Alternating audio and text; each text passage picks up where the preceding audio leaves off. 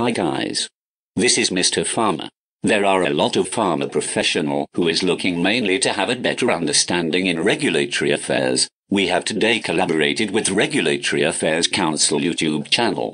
This channel is dedicated in discussing topics about pharmaceutical regulatory affairs. If you're a pharma professional, you must subscribe and follow this channel too. If you're a regulatory affairs professional, this is the point of contact, as they will be discussing all the pharma regulatory topics from basics to the advanced level on regular basis.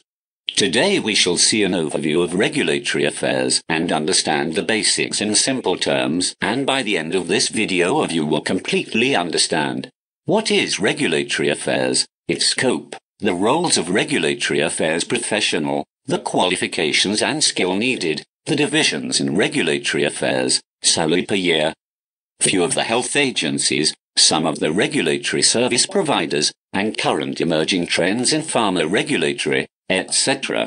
Welcome guys, this is Pharma Portal, the pharma you need to know, share, and grow.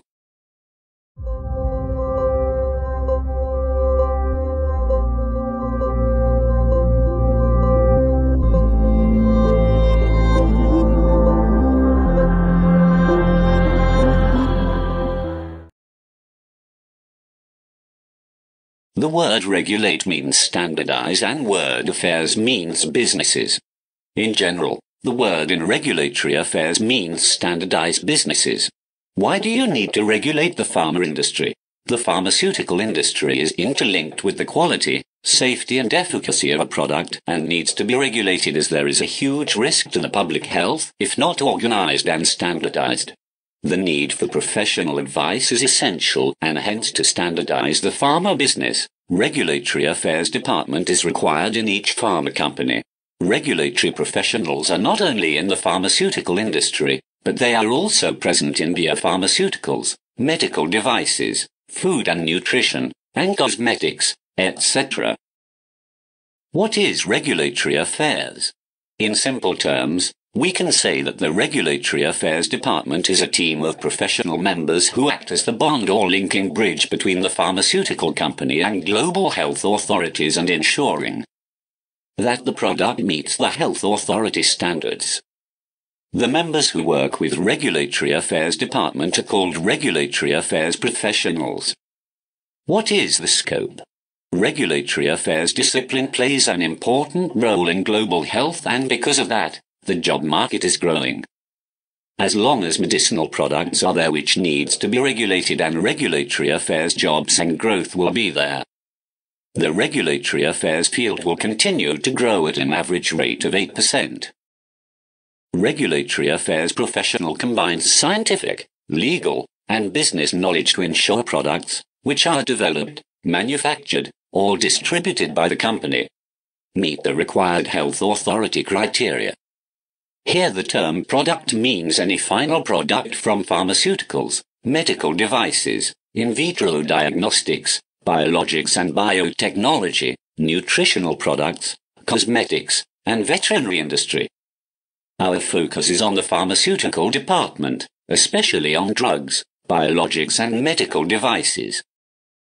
The role and responsibilities of a regulatory affairs professional are to assure that a firm's products comply with the regulations of the regions where it is planned for marketing, to monitor national and international legislation, guidelines, to document and maintain new product licenses and license renewals, prepare, monitor, and set timelines for different submissions, to create product dossiers, to ensure other departments follow regulatory requirements, to manage and involve regulatory inspections, to interact with regulatory authorities and handle health authority queries. The various divisions within regulatory affairs are: a project management team manages the product portfolio of the company. Submission management team plans and manage and submit the product submissions to health agencies. Life cycle management team manage the product's life cycle in electronic databases. CMC team authors and work on the product development and changes from end to end. In Module 3, Preclinical and clinical team authors and work on the product development changes from end to end in Module 4 and 5. Labeling team author and work on the product development changes from end to end in labeling stages. Regulatory intelligence team collect and share details on evolving changes of the regulatory market. Regulatory publishing team create dossiers, product information in electronic document PDFs using XML language. In order to become a regulatory affairs professional, a master or bachelor's degree in the field of science, especially pharmacy, is highly desired. However, professionals with essential skills in life sciences, clinical sciences, management, and writing are also chosen for this job. The skills such as key knowledge in current pharma regulations, good communication skills, excellent computer skills, project management skills, a global perspective on pharma, hands-on experience on IT tools, judgment skills and presentation skills are required and expected.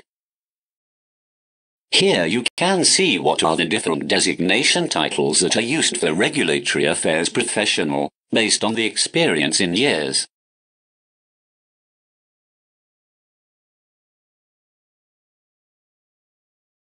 What is the salary of a regulatory affairs professional? The salaries vary depending on the type of company, location, qualifications, and experience. Here in the table, you can see the average salary of a regulatory affairs professional. The working hours are mostly 8 or 9 hours job, but maybe in a few cases extra hours to meet tight deadlines, but generally not weekends or shifts. Mostly the work module is irregular work, some time in the shift, and part-time work not preferred. Here you can see a couple of the international organizations and a few of the country names with their well-renowned national health agencies for your view. Health agencies define their laws according to their requirements in their country and generally vary from country to country in the administrative section. We will look at common technical modules and their sections in the upcoming videos. Usually, every pharma company have their own regulatory affairs department. Also, there are many regulatory services providing companies, which help the pharma companies in doing their regulatory affairs work like IQVIA, Parexel, ProHealth Sciences, PPD, Icon, Covance. Let's see the current emerging trends in regulatory affairs in the future. Automation and AI-influenced tools for product life cycle management. Mergers and acquisitions with robotic process automation. Patient data compliance using cybersecurity and blockchain technologies. Big data and analytics using Python programming. Drug discovery using data mapping. Patient compliance using nanotechnology and virtual reality and wearables. Hope you liked this video. Encourage us by hitting the like button. If you have any question, post it in the comments and share this video to your friends and family. Most importantly, subscribe and press the bell icon for regular notifications from our Pharma portal channel. Bye.